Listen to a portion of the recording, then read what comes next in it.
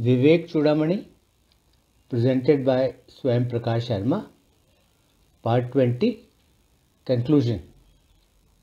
This is the concluding part of Vivek Chudamani, consisting of the remaining verses 549 to 580, in which the teacher concludes his discourse on how to realize Brahm, on how to realize the Atma through discriminating between the real and the unreal.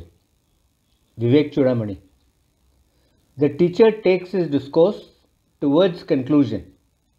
He says, you should know that in reality, the realized sage rests, discarding the body like a snake discards its skin. The sage discards his body by ceasing to identify with it. And then his body is moved here and there by the forces of Pran Vayu, by the forces of the vital forces. Just as a piece of wood that floats on the water is carried by the current of the water, either to a high ground or to a low ground. In the same way, the body too is carried by the momentum of prarabdha, by the momentum of past actions, to the various different experiences of the fruits of those actions as these present themselves in due course. The man of realization, who is without the body idea, who has stopped identifying with the body, and who no longer considers the body to be his, he moves among the sense enjoyments like a man subject to transmigration through the desires that are caused by his prarabdha work, through the desires that are caused by the work done by him in his previous births. He himself, however, lives his life unmoved in the body, like a witness, free from all mental oscillations, like the fixed pivot on which the potter's wheel moves. The man of realization, he neither directs the sense organs to their objects, nor does he detach the sense objects from their objects, but stays like an unconcerned spectator. He does not care for the fruits of actions, since his mind is thoroughly intoxicated, since his mind is thoroughly drunk with drinking the undiluted nectar of the bliss of the Atma. The person who has given up all considerations of the fitness or otherwise of the objects of meditation, who is not bothered about the fitness or otherwise of the objects of meditation, and who lives as the absolute Atma, he is verily Shiv himself, and he is the best among the knowers of Brahm. Through the destruction of limitations, the perfect knower of Brahm is merged in the one Brahm, is merged in the one without a second, which in fact he had been all along, even while he is still living, and he attains the goal of his life. Just as an actor, when he puts on the dress of his role, when he puts on the costume of his role, or when he does not, when he is acting his part or when he is not acting his part, he is always the person that he is. In exactly the same way, the perfect knower of Brahm is always Brahm and nothing else. The sannyasi who has realized his identity with Brahm, his body may wither and fall away like the leaf of a tree. It is of no consequence to him. It does not matter to him, because for him this body has already been burnt by the fire of knowledge, and he does not even care if any funeral rites are performed for the body or not. the sage who always lives as infinite bliss, in the reality that is Brahm, who lives as the one without a second. Such a sage does not depend on the customary considerations of place, of time, and so on, for giving up this mass of skin, flesh, and filth, which is called the body. Such a man of realization may give up his body at any place and at any time, for the body has already served its purpose and it is of no further use to him. You must understand that the giving up of the body is not liberation, nor, in the case of the sannyasi, is the giving up of the outward distinguishing symbols such as the staff, the water bowl, the begging bowl, and so on, are liberation. They are not liberation. Liberation, on the other hand, consists in the destruction of the knot of ignorance, the knot which binds the heart and the intellect of the sannyasi. Giving up physical attributes is not liberation. Whether the leaf of a tree, whether it falls in a small stream, whether it falls in a river, or whether it falls in a place that has been blessed by Shiv, or whether it falls on a crossing of a road, it does not affect the tree in any way. It does not have any good or any evil effect on the tree. For the man of realization, the destruction of the body, the destruction of the organs, the destruction of the pranas or the vital forces, and the destruction of the buddhi or intellect, the destruction of all these is like the destruction of a leaf, of a flower, or of a fruit for a tree. Such destruction does not in any way affect the Atma, the reality, the embodiment of bliss, which is the true nature of the Atma. And just as the tree survives the destruction of its leaf, its flower, and its fruit, in the same way the Atma also survives the destruction of the body, the organ, the pranas, and the buddhis. The Shruti of the Brihadaranyaka Upanishad, when it describes the real nature of the Atma in the words, the Atma is the embodiment of knowledge, and so on, words which indicate the reality of the Atma, they all speak of the destruction of the apparent limitations of the Atma and not of the Atma itself. It is only the apparent limitations of the Atma that are destroyed and not the Atma which can never be destroyed. The Shruti passage of the Brihadaranyaka Upanishad which says, verily, the Atma is immortal, my dear. It is indestructible by its very nature. This tells about the immortality of the Atma in the middle of things that are perishable and subject to change. Just as a stone, a tree, grass, paddy, husk, cloth, and the like, all are reduced to ashes when they are burnt. In much the same way, the objective universe consisting of the body, the organs, the prans, the mind, and so forth, they all are also burnt by the fire of realization and reduced to Brahm. Just as darkness, which is distinct from sunshine, just as that darkness vanishes and dissolves in the radiance, in the light of the sun, in the same way, the whole objective universe also dissolves in Brahm.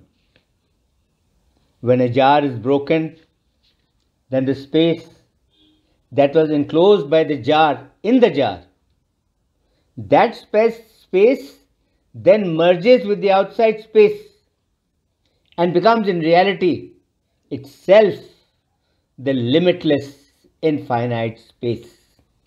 In the same way, when the apparent limitations which enclose a person, when those limitations are destroyed, then the knower of Brahm, in fact, becomes Brahm himself. Milk that is poured into milk becomes milk. Oil that is poured into oil becomes oil. Water that is poured into water becomes water. In the same way, the sage who has realized the Atma, he too, when he becomes united with the Atma, he becomes the Atma himself.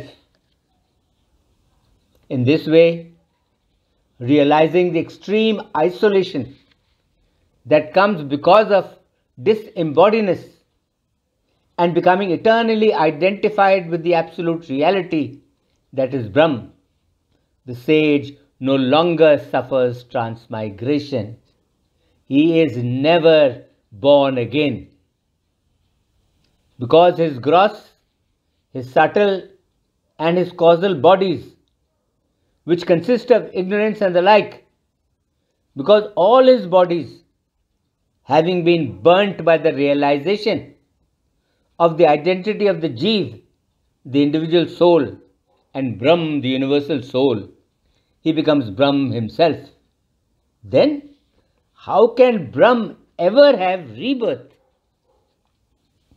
Both bondage and liberation are conjured by Maya.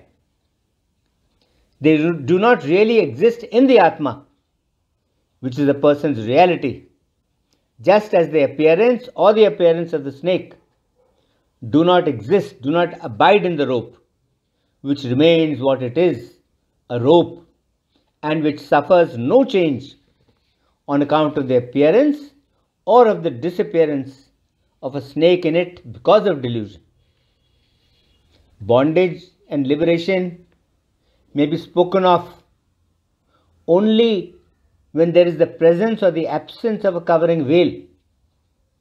But there can be no covering veil for Brahm, which is always uncovered for want of a second thing besides itself. If there should be a second, then the non-duality of Brahm would be contradicted. And the Shrutis can never tolerate any duality. The Shrutis very categorically and clearly declare that there is never any duality in Brahm.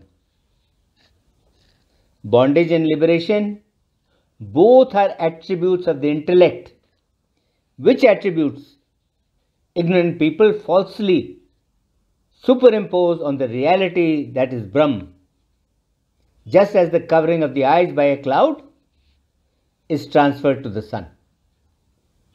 Know for sure that this immutable Brahm is knowledge absolute, is the one without a second, and is unattached. The idea that bondage exists and the idea that bondage does not exist, both these ideas, which are with reference to the reality that is Brahm, both these ideas are only attributes of the intellect. They never belong to the eternal reality that is Brahm. This bondage and this liberation, both are created by Maya. They are not in the Atma. How can there be any idea of limitation with regard to the Supreme Truth, which is without parts, which is without activity, which is calm, which is unimpeachable, which is taintless, and which is one without a second, just as there can be no idea of limitation with regard to the infinite sky. There is neither death nor is there birth.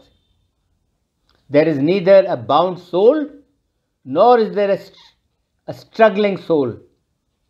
There is neither a seeker after liberation nor is there a liberated one. This is the ultimate truth.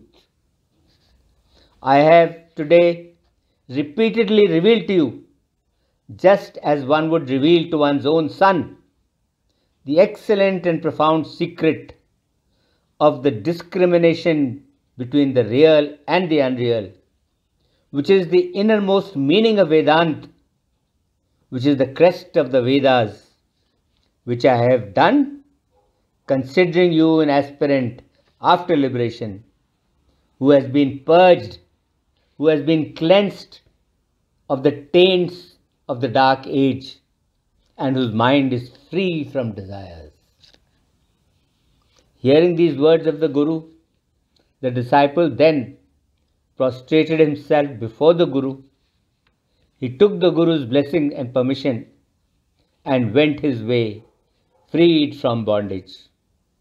And the Guru, with his mind steeped in the ocean of existence and bliss absolute, all differentiating ideas banished from his mind, roamed the world, verily purifying the whole world. In this way, by means of a dialogue between the teacher and the disciple, the nature of the Atma has been ascertained. The nature of the Atma has been determined and explained for the easy comprehension of seekers after liberation. May those people who are struggling for realization, may those people who are seekers after liberation, may those people who have purged themselves of all taints of the mind by the observance of the prescribed methods,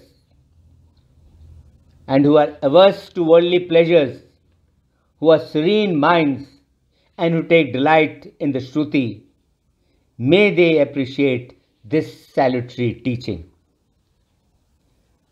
For those people of the world who are scorched by the threefold misery, the misery that comes from the body and the mind, such as pain and sorrow, the misery that comes from the acts of nature, such as earthquakes and cyclones, and the misery that comes from other creatures of the world.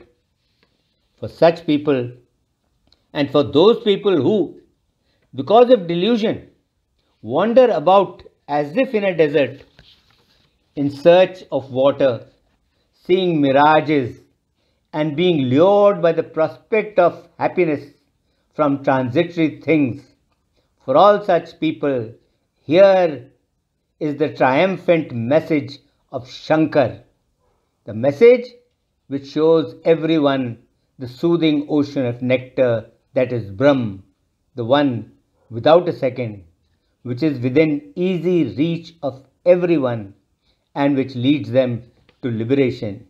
Yes, here is the triumphant message of Shankar, the message which shows everyone the soothing ocean of nectar that is Brahm, the one without a second, which is within the easy reach of everyone and which leads them to liberation. Yes, which leads everyone to liberation. This concludes Vivek Chudamani, consisting of 580 verses and which has been presented here in 20 parts. Om Shanti, Shanti, Shanti. Om.